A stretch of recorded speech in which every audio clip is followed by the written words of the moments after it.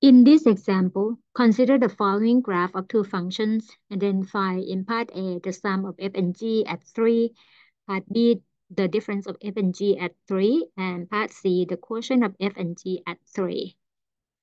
Let's rewrite the operation of the function here. So f plus g at 3 means the f at 3 plus g at 3. F minus g at 3 is f at 3 minus g at 3. F over g at 3 is f at 3 divided by g at 3. And now we're going to look at the graph. The f is the blue curve. The g is the red curve.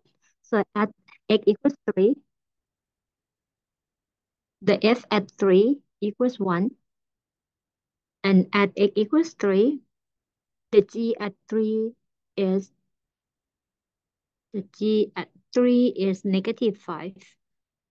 So we take these two values into the problem. F at 3, we found it to be 1. The g at 3 is negative 5. So 1 plus negative 5 turns out to be a negative 4.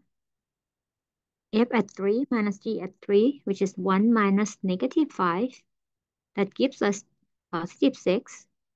F at 3 divided by g at 3, or 1 divided by negative 5, or negative 1 over 5.